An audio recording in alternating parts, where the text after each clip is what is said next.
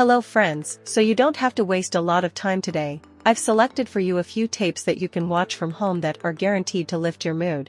Opening today's selection of Turkish series, Dreams and Reality. The series will tell the story of those who are stuck in life, chasing their dreams. For women, Dijal, Setane, Ganesh and Melika live in the same small neighborhood, what their dreams were and how they affected their lives. Every love is a new separation. Yusuf is a young guy from the Istanbul crowd. Despite all the hardships, he tries to stay afloat, clinging to life in any way possible and tries to end the day without any problems. Scorpion. The series tells the story of two women who have carried to the present day revenge for the past. Perihan abandoned her daughter 40 years ago and married a rich businessman. However, after all this time, her daughter Ferda finds her mother and seeks revenge on her for abandoning her as a baby. Their meeting causes a big war, not embrace. Bodrum Tale.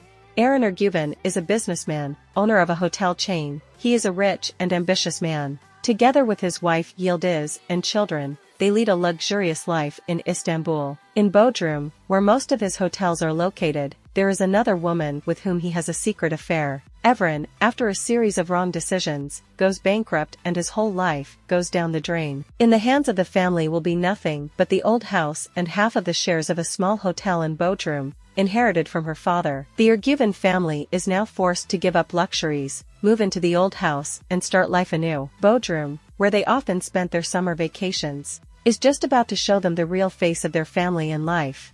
If you have already watched this series, please write a comment feedback. The Unfinished Circle of Love.